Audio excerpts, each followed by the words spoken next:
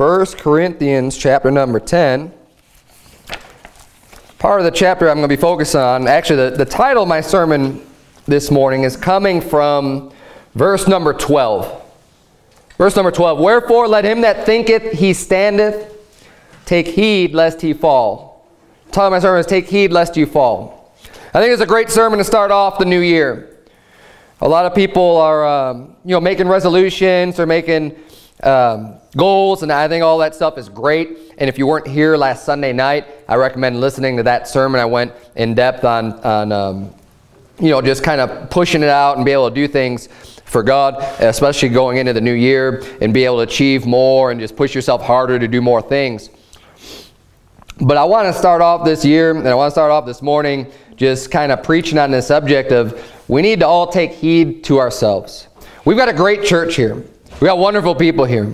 But the more you serve God, and actually the longer you've been saved, the longer you've been a Christian, the more you've been doing stuff, the more you got to take heed to yourself lest you fall. Amen. I've been in church for quite a while now, in good church, and church where I've seen a lot of growth. I've seen people come, and I've seen people go. I've seen people get on fire for God, serving God every single day, and I've seen those same exact people that you would never think in a million years that they get out of church. It happens. And we need to all individually make sure that we're taking heed to ourselves lest we fall. I'm going to reread some of this passage that we just read, keeping that in mind. Look at verse number 1. Moreover, brethren, I would not that you should be ignorant, how that all our fathers were under the cloud, and all passed through the sea, and were all baptized unto Moses in the cloud and in the sea, and did all eat the same spiritual meat, and did all drink the same spiritual drink, for they drank of that spiritual rock that followed them, and that rock was Christ. And he's using the imagery of what happened when they passed through the sea and everything that happened, saying that these people, look, they all went through the same thing. They were all part of the same group. This is like, the church in the wilderness. And essentially, we could be looking at this in the New Testament and saying, hey, these people all knew God. They all knew Christ. They were all believers, right? Now, we know that not every single individual in that whole group was necessarily saved.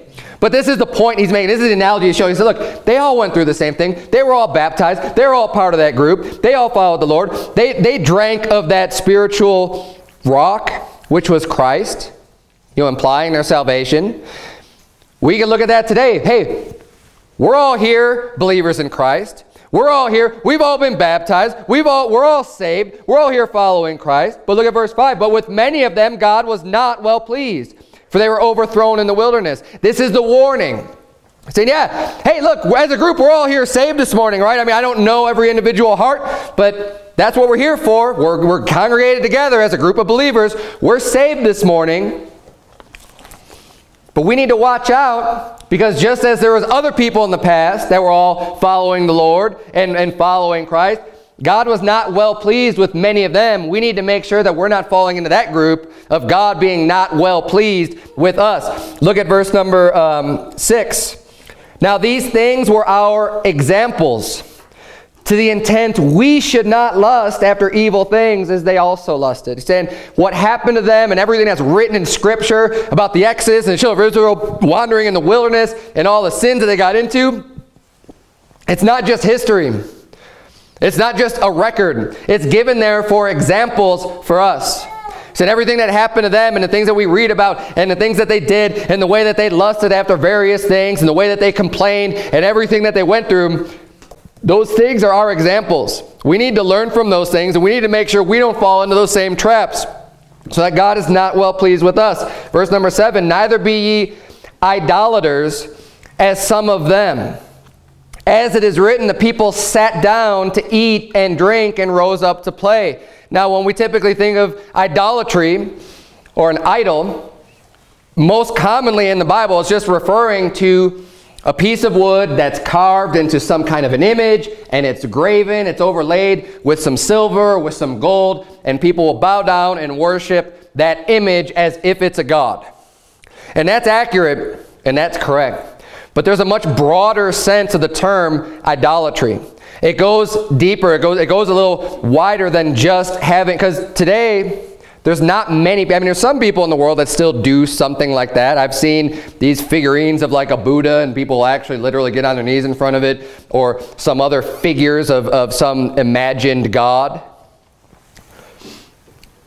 But idolatry can affect us even if it's not just making an idol. The reference here, yeah, it was the reference of Aaron making the golden image, that golden calf. But when it brings up the idolatry, what does it say? The people sat down to eat and drink and rose up to play. In reference to their idolatry. What they do, they forgot about serving God and doing the work that the Lord has for them. And all they did care about at that point is became these hedonists. They just cared about whatever feels good. Oh yeah, we just want to have fun. There's nothing wrong with getting a little entertainment. There's nothing wrong with blowing off a little steam. You know, you work real hard. We should have some time to be able to rest. But we need to be very careful that that rest doesn't just turn into forsaking doing things for God, and just like the children of Israel did, oh, they sat down to eat and drink, and they just rose up to play, and that's what their life's about. And that's what everything becomes about. Let's keep reading here because it goes on. Neither let us commit fornication as some of them committed, and fell in one day 23,000. That was God's judgment as a result of their fornication. 23,000 people died. That's a lot of people to die for a sin. I mean, it shows us, these are examples for us, mind you. These are our examples. We need to get right in our hearts how serious these sins are. Neither let us tempt Christ, verse 9, as some of them also tempted and were destroyed of serpents. Neither murmur ye, as some of them also murmured and were destroyed of the destroyer. Look at all these various sins. I mean, just murmuring. They're complaining. And what happened? God killed them. They fornicated. What happened? God killed them. They tempted Christ, as some of them tempted. And what happened? They were destroyed of serpents. These things are serious. We can't let them creep into our life. We need to keep it at bay as far away as possible. You know, the Bible says flee fornication. I mean, you need to go run in the other direction from fornication. You need to make sure that you're not just getting this soft spot and putting this up in front of your eyes and allowing yourself to view everything and be desensitized to it and think it's not that big of a deal. Because that's where the sin starts. That's when it becomes an option for you. Verse number 11, now all these things happened unto them. Again, look, all these things happened unto them for our ensamples, and they are written for our admonition, upon whom the ends of the world are come. Wherefore, so because of this reason, because, look, they went through all this stuff, they're examples for us to look at, to learn from, to not fall into the same trap. Therefore, let him that thinketh he standeth take heed lest he fall. Oftentimes there are people that they think everything's going great. And what happens when you start thinking everything is going well, there's no way I would ever do that sin, you start to get a little bit lifted up and your guard goes down. And we need to make sure that our guard isn't going down in many areas of our life.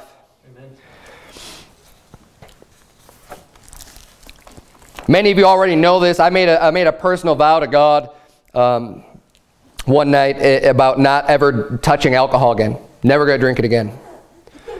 And I've kept that vow. Praise God. I'm thankful. Like, from that moment that I made that vow, I've never had another sip of alcohol.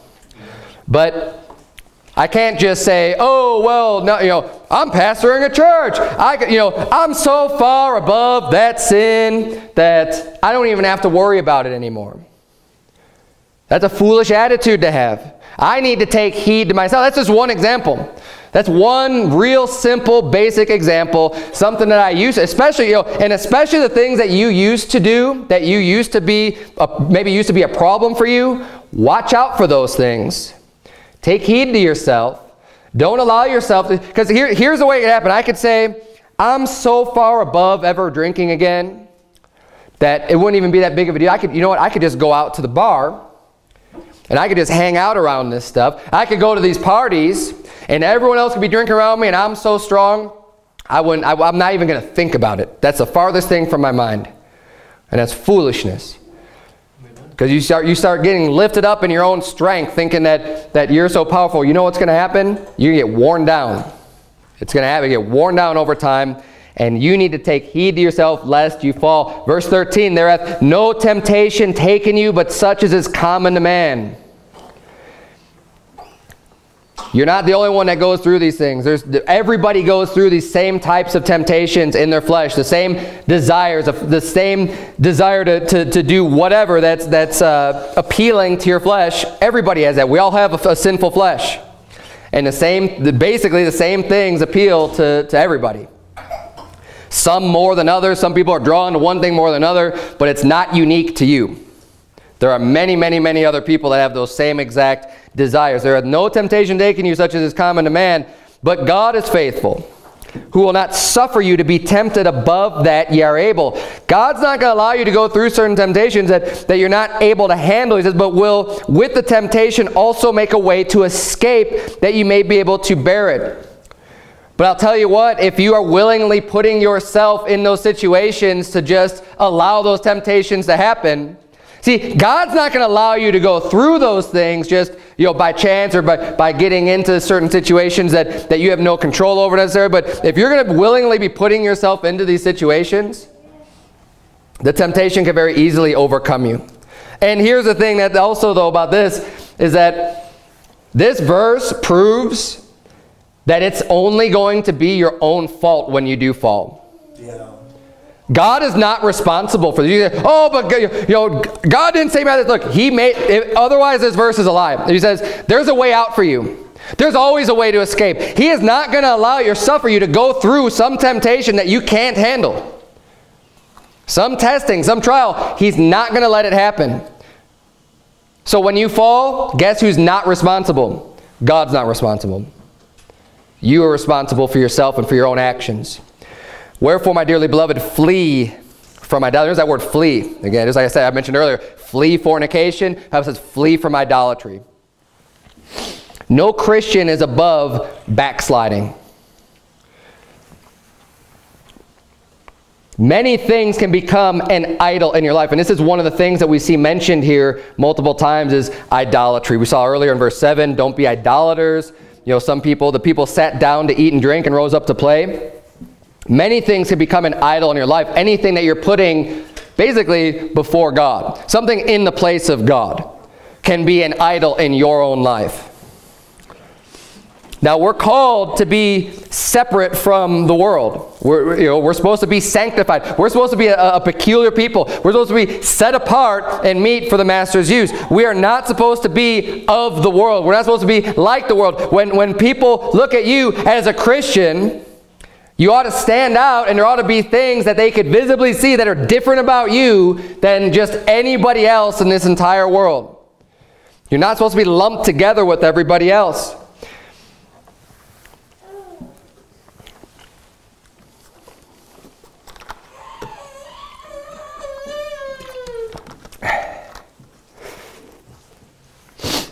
You may know that we're supposed to be separate, but some people, you might just want to cling on to those worldly things that you like. You just might want to just hang on to that rock music, or the rap music, or the R&B, whatever the world's garbage that they're putting out and trying to fill your brains with crap. You just like it so much, and you just want to hold on to that. Watch out, because that could be an idol. When you realize these things are wrong, when you realize it's wicked, when you realize the agenda behind what's being put out, and you say, you know what, I still want to listen to this. Watch out, because it's become an idol. Or you cling to the movies and the TV shows that you know are wicked. Like, they just came out with a new Star Wars movie, didn't they? Yes. Yes? Yeah? I thought it's like... You see advertisements, right, all over the place. That's something that has a lot of following, and a lot of people love those movies, and a lot of people watch those movies. But you know what? Those movies are wicked. They promote all kinds of this weird type of religion. I mean, with the Jedis and their force and the power that they have. Look, it's underlying. A lot of it's very subtle. But the subtle stuff can be the worst stuff. Right. Don't think that it's not teaching you something. You say, oh, it's just science fiction. Oh, it's just a story. It's just fiction. Watch out. Those things have a lot of they can have a lot of influence on the way that you think. Let him that thinketh he standeth take heed lest he fall. Or maybe you just want to cling on to that occasional drink. You know, the Bible says that we shouldn't even be looking. You know, the Bible says in Proverbs 23, look not thou upon the wine when it is red, when it giveth its color in the cup, when it moveth itself aright. Don't even look at it. It's poison. It's a poison of asps, the Bible says. It's like snake poison. It's venom. It's not something any Christian, any believer should be partaking in at all. But some people, they just like it so much, they just want to have that cocktail. They want to go out and, oh, we just had New Year's Eve last night, right? And so many people are going out and just getting drunk in their celebration, thinking that that's called having a good time. And say, oh, I'm not a drunk. I don't get drunk all the time, but I want to still have my drinks. Be careful when you realize something is wicked, especially when you get into this willful sinning. Because all these things I'm mentioning now, I'm briefly bringing it up. I preach entire sermons proving from the Bible why, you know, what Hollywood's putting out is wicked, why what the rock stars and musicians are putting out is wicked, and why, you know, alcohol definitely is wicked. Hopefully you've been able to see that from the Bible, but once you already have that knowledge, once you already know, but then you decide to just, no, I still want to keep doing that, watch out, because that becomes an idol for you. And you know what? Those are just a few random things. It could be anything.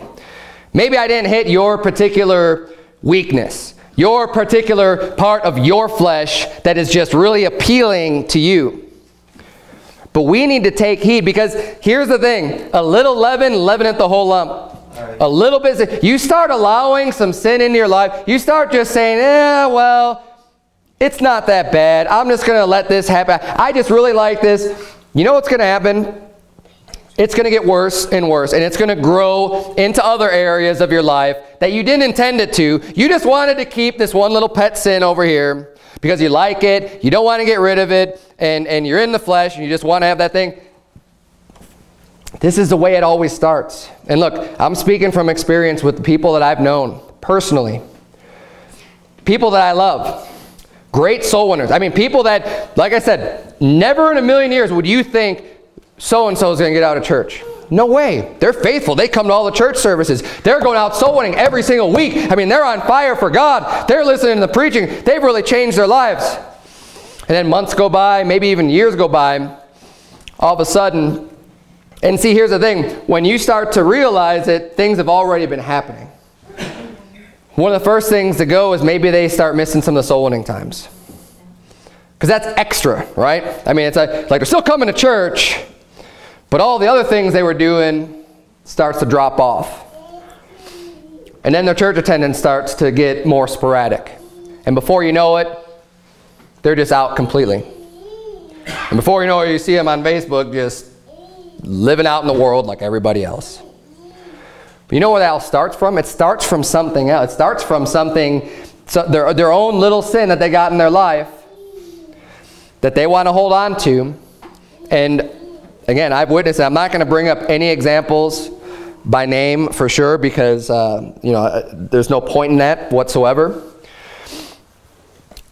But just believe me when I tell you, I've seen it happen, and I've even found out where a lot of the source comes from, where people got rid of something in their life, some sin, something that they like to do, and then it came back, and it grew, and it grew and grew and grew. And that's the way that sin always works. It starts off small. It starts off with the eyes and with the mind. And then it spreads. See, people don't automatically start off doing, like fornication. You don't just start off, you just run into someone and then boom, you're going to bed together. It starts off more with thinking about other people, thinking about things, maybe looking at pornography, maybe looking at other people, thinking about someone else's wife, someone else's husband, thinking about some other person. Getting yourself into more situations around them. Then you start pushing it a little bit further, and you end up being alone with that, two people maybe aren't married. They're going on dates, they like each other, and then they start opening up the door more and more for sin. They start maybe touching each other a little bit more, giving bigger hugs, or starting to kiss, or whatever, start just pushing the envelope more and more, and then find themselves alone together, and then all of a sudden, fornication happens. But see, it's not all of a sudden. It's a progression. It's things that happen. It's things that they start allowing more and more to produce that sin. And we need to take heed. We need to take heed lest you fall.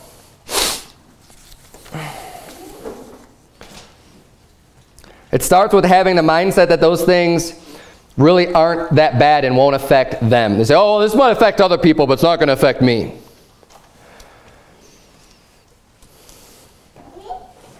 The next thing that happens, they start missing the soul. And kind of like I said, the list just goes on and on and on of how it's going to take you down, and we need to keep ourselves in check. Turn, if you would, to Jeremiah chapter number 3.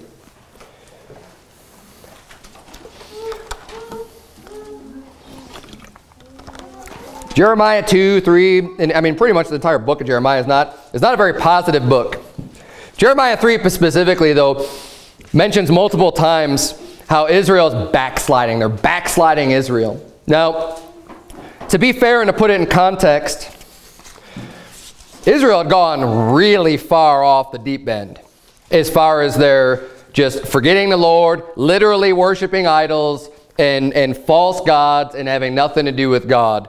Like at this point when they came and judgment came, they were in a really bad shape.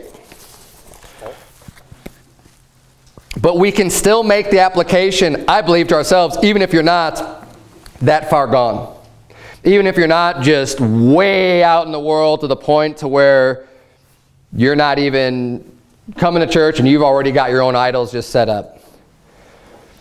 We're going to use these as an example so that we don't fall into the same judgment as they did. Look at verse number 11 of Jeremiah chapter 3. Verse number 11, and the Lord said unto me, the backsliding Israel hath justified herself more than treacherous Judah. And you know what? When it comes to your sins, when it comes to those little things in your life, it's always justifying yourself, right? There's always a justification for it. There's always a good reason why, oh, this was okay when I did it because fill in the blank. Whatever. You're always going to try to find a way to justify it to yourself. But see, God says Israel was doing that.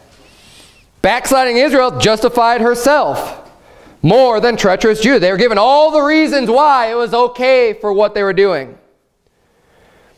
And they were making themselves believe that it was okay. But was it really okay in God's eyes? No. Look at verse number 12. Go and proclaim these words toward the north and say, return, thou backsliding Israel, saith the Lord, and I will not cause mine anger to fall upon you, for I am merciful, saith the Lord, and I will not keep anger forever. This is one thing that we can really, really appreciate and love about God, is how merciful He is. So when you do catch yourself in these situations, you do catch yourself backsliding, look, you know what God wants the most? He wants you to return. He wants you to come back. He just wants you to get right with Him. He wants you just to say, okay, God, I'm sorry. And we'll see that here. Look at verse number 13. Only acknowledge thine iniquity. That's what He wants. That's what He wants. He says, I'm here. I'll be merciful to you. You've screwed up. You've sinned willfully. You've done these horrible things, but come back to me. Acknowledge that you've sinned. Admit that you've done wrong. Admit that what you're... Don't justify yourself. Just say, yeah, I was wrong. And I can tell you the same thing as a parent, because God deals with us as His children. You're born again. You're a child of God. God's your Father. As a parent, what I want more than anything, when my children screw up and when they do wrong and when they know they've done wrong, the last thing I want to hear from them is, but you don't understand, Dad. See, this is why. Look, don't make an excuse for yourself. Don't justify what you've done. Just say, I'm sorry. I did wrong. And I'll tell you what, from my standpoint, I'm going to be way less severe in the punishment area when they could do that acknowledgement and already have admit the wrongdoing than trying to make excuses for themselves. If anything, that makes you just more angry. The last thing you want to hear is some excuse why you couldn't obey and listen to what your father said. And that's the way God is. He doesn't want to hear your excuses to yourself. He doesn't want to hear why you're justified in sinning. Because if you're going against what He's told us to do or not to do, you're in sin.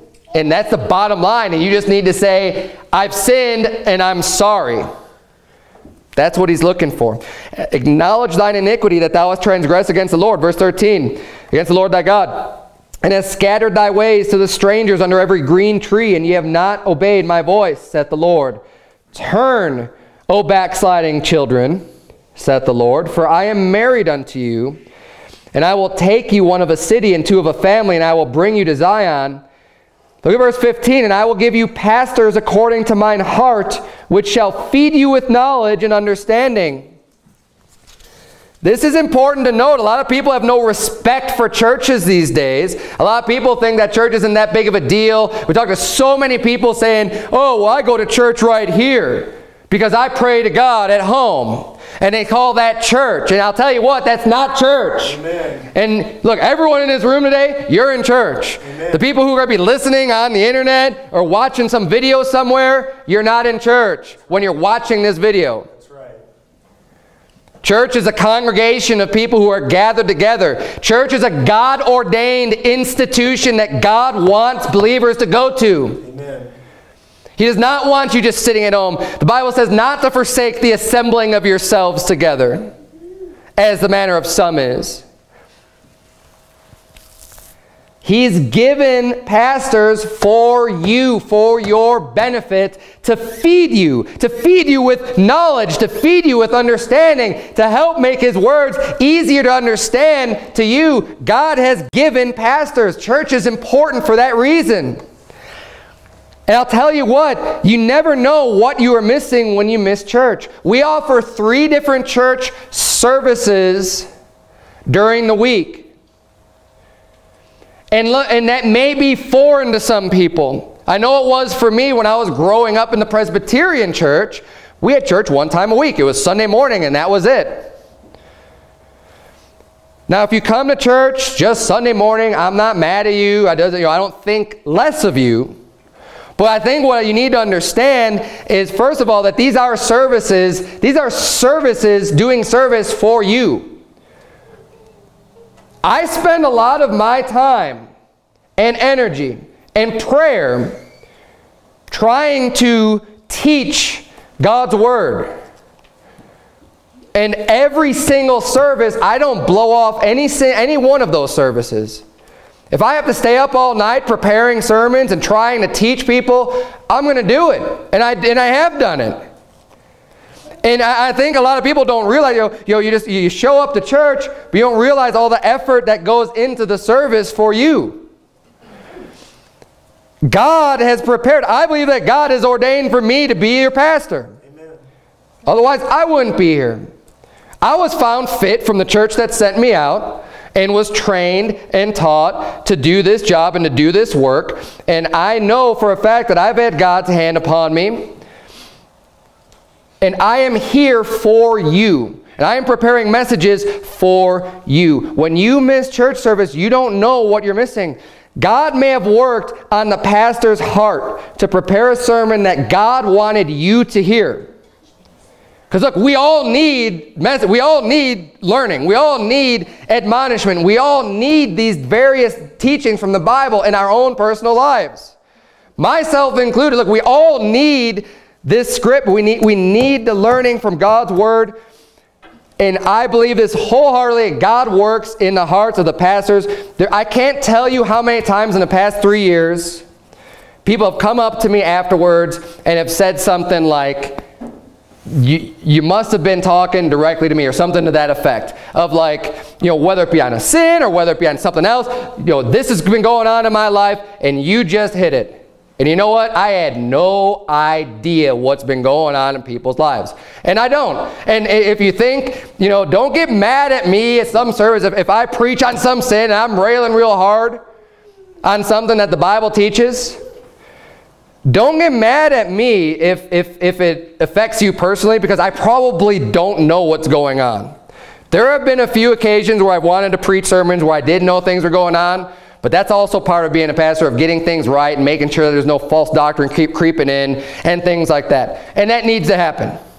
But the vast majority of the time, when I'm preparing myself, just to give you a little insight into what I do, I'm praying to God all week. God, help me to preach something that's going to help people in our church. God, lead me to something. Give me some thought. Give me some understanding. Help me to preach whatever it is that our people need to hear. That is always my prayer for you. So when I come up with things, most of the time it's just through my reading or listening to the Bible, something stands out to me and I go with it. Hey, this is a good teaching. Hey, people need to hear this. And that's the way it works. And I believe that God might have something that he wants you to hear, but what happens if you don't show up when that sermon's preached? I don't know who it's for. I don't know if there's anyone here this morning that this particular sermon is for. I don't know. Maybe there's not. I'm not going to claim that every single sermon I preach is directly from God. I don't know that. But anybody who's been in church long enough has probably had your life impacted by sermons that you've heard. I know mine has. Being in service for 7 years before pastoring, there have been many, many, many times where, wow, I really needed to hear that. Wow, I need to shape up my life or whatever. Wow, I need to do more soul winning. Wow, I need to do whatever. Have had lots of I can name so many sermons that have meant a lot in my own personal spiritual growth. What would have happened if I wasn't there for those? Don't know. God has given pastors, he says, according to mine heart, which shall feed you with knowledge and understanding. And if God moves a pastor, and not just me, any pastor, you go to any church, and if God's moving a pastor to preach this particular sermon, and it's for you, but you don't show up, again, guess whose fault that's not? It's not God's fault. And I'll tell you what, when God wants you to hear something, you can't expect God to just cater to you to when, oh, this person's going to be here on this day, I'm going to make sure he gets that. That's not necessarily the way he's going to do it. Because if God thinks that you should be here maybe more frequently than you are, then he's just going to, there's a message for you.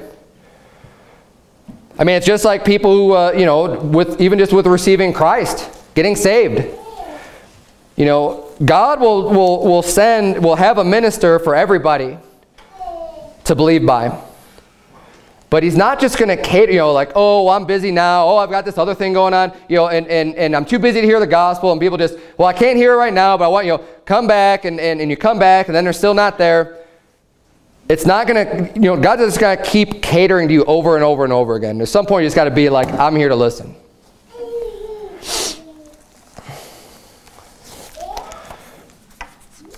Proverbs 14:14, you have to turn if you would to Joshua chapter 7. It's the last place I'll have you turn. Joshua chapter 7. Proverbs 14:14 says, the backslider in heart shall be filled with his own ways, and a good man shall be satisfied from himself.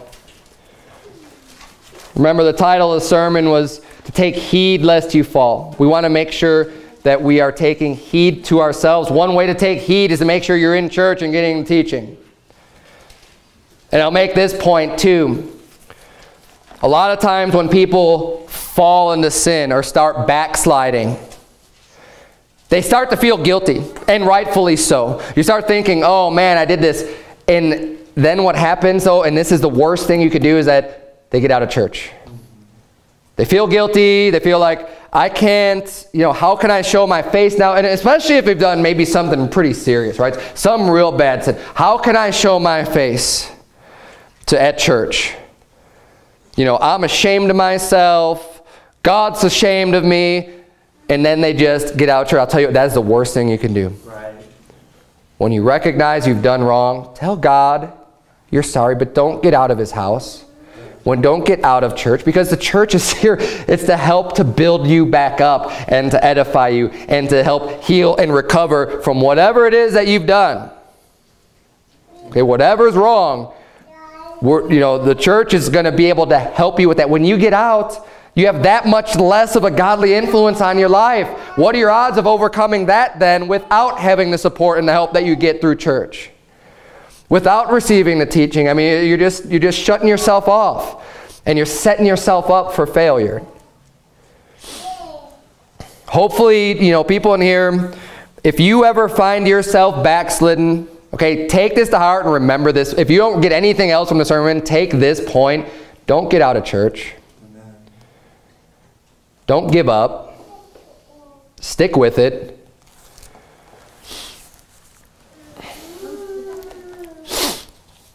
Backslider in heart shall be filled with his own ways. We reap what we sow. It's going to come back around to us. Don't forget this, that you never just affect yourself when you start to backslide.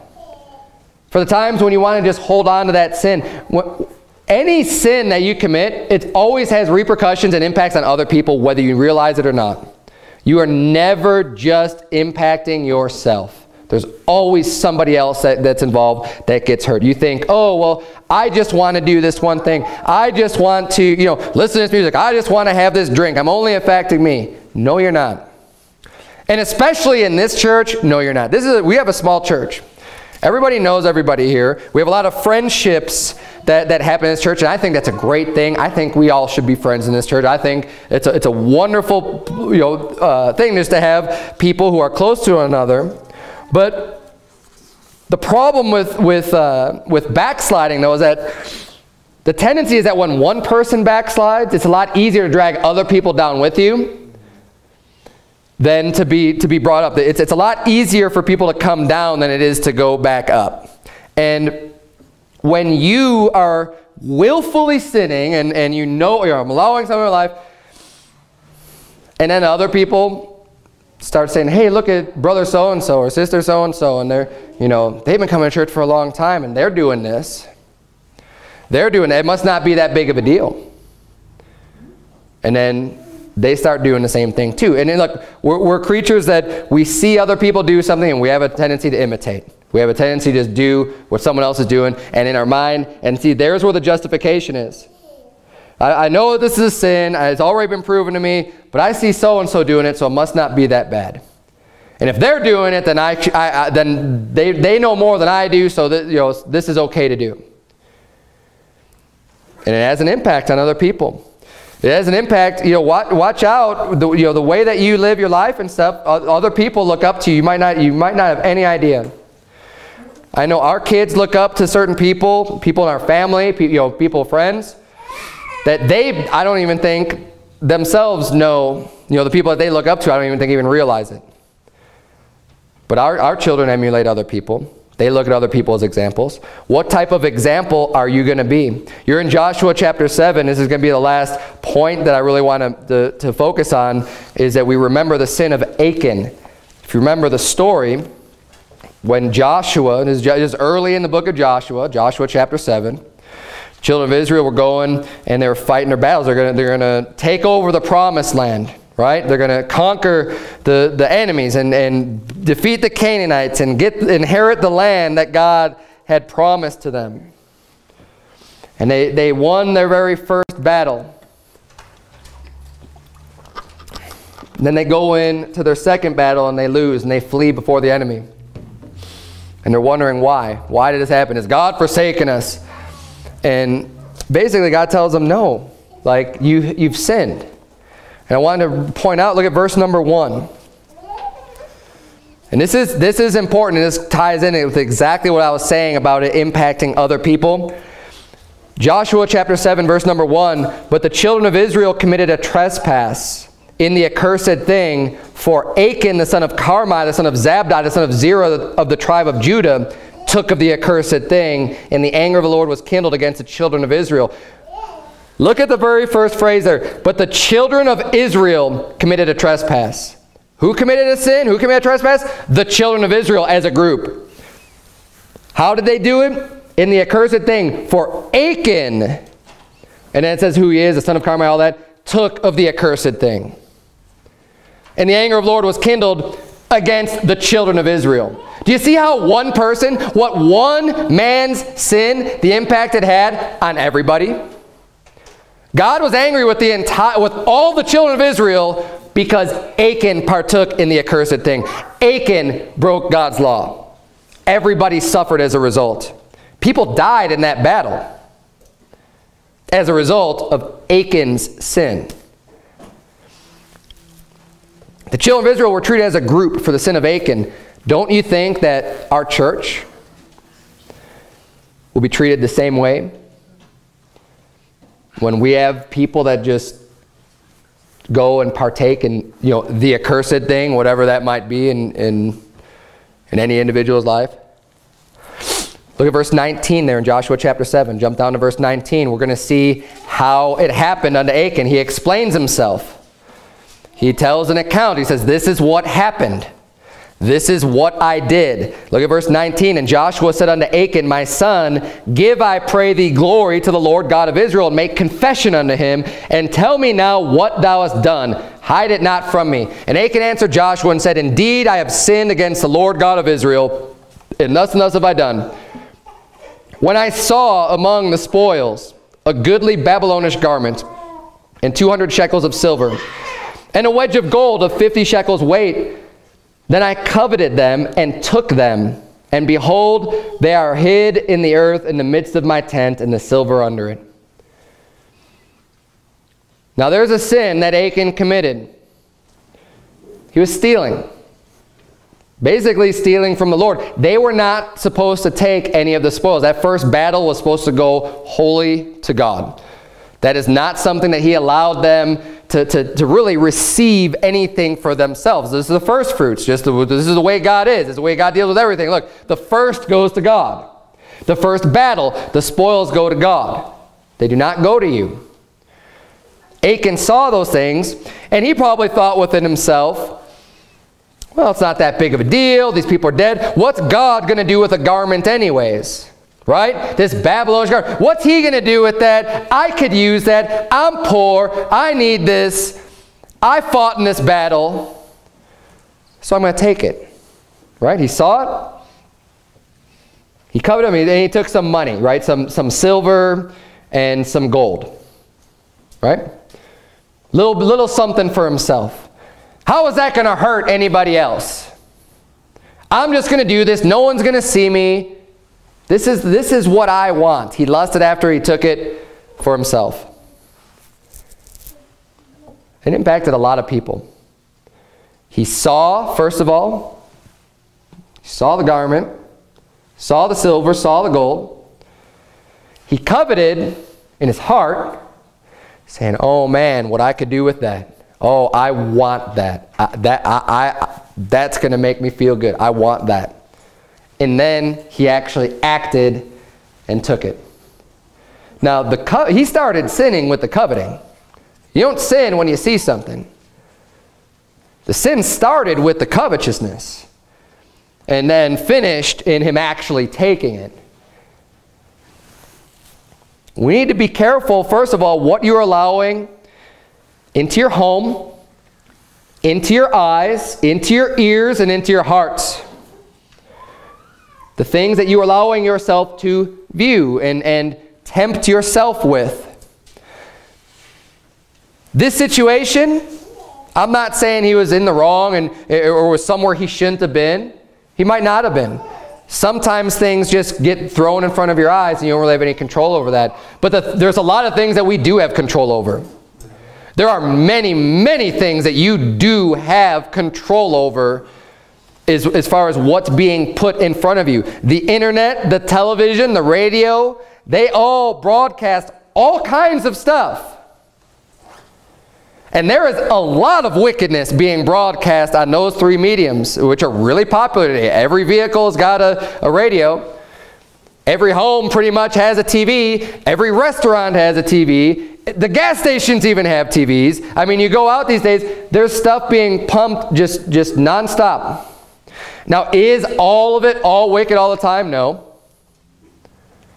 But there's a lot of it out there. And you need to be careful what you're allowing to put in front of your face. You need to guard yourself. All you need is that one image, that one song, to spark some wicked thought that you then covet and then eventually act on. Music. Let's talk about music for a second. Music is a big thing. I don't know about you, but I have a pretty worldly, sinful past. You know what worldly music does for me? Besides just the message that's being sent, it reminds me of a lot of things. Do you think my wife wants me to listen to some song that meant something to me and some other woman? Do you think that's a good thing for me to be listening to some song that's going to remind me of some other woman than my wife? Of course not. And then what's going to happen? Oh, but I just like this song so much, and I want to listen to this, and it's going to get me thinking about those times. And you know what might happen? Maybe I'll start coveting somebody else then. And then that's where adultery happens. We need to keep guard on this stuff. You think it's not that big of a deal. I say it is. Amen. Amen. Maybe it's not a song. Maybe it's some other image. There's a lot of pornography on the internet. Not that hard to find. It's out there. I mean, sometimes the stuff just pops you in the face. You don't know where you're going. You don't know what you're doing. You don't know what you're clicking on. You get some random email, whatever. Got to watch out for it. You see those things, and then you start to covet. And before you know it, you're acting on it. Just like Achan did. And you know what? It's not only going to affect you. Children of Israel are treated as a group as a result of Achan's sin. Wherefore let him that thinketh he standeth take heed lest he fall.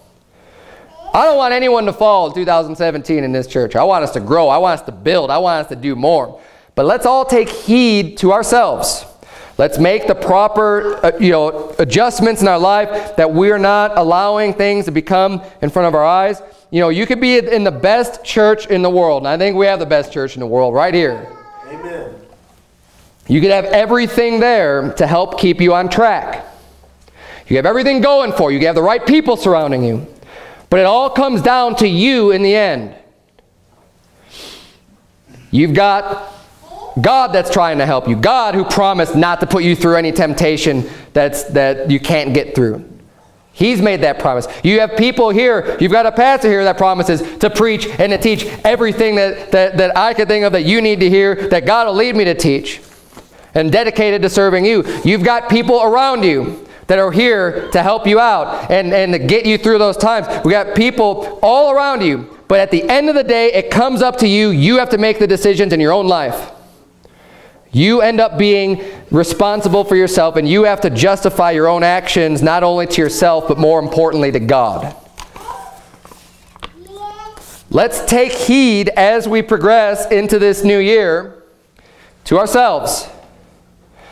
Let's think about our actions, think about what we're doing, think about what we're allowing to influence us in our life, and nip those things in the bud. And look, I know none of us is perfect, but let's not use that as an excuse either. Well, none of us is perfect, so that's just an excuse to go ahead and do whatever the sin I want to do. Let's say, yeah, none of us is perfect, and God knows that, and He'll be merciful if I could just say, this is a sin. And I'm not going to do that anymore because I want to serve God.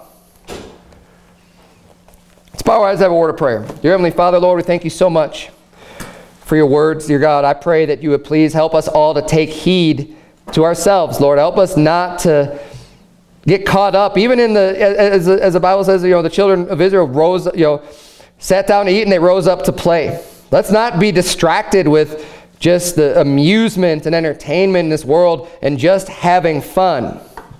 It's okay to have fun, Lord. We love to have a good time. We thank you for all the blessings that we have in this world and the enjoyment that we could receive through fellowship and family and just other things, dear Lord. But help us to maintain a proper focus, that we're not just here to please ourselves. We're here to serve you. And that is the ultimate goal, dear Lord. Help us all to be better servants. Help us all to take heed to ourselves and make sure that we're staying on guard and not allowing things to influence us that would be negatively influencing us and causing us to sin, dear Lord. In Jesus' name we pray. Amen.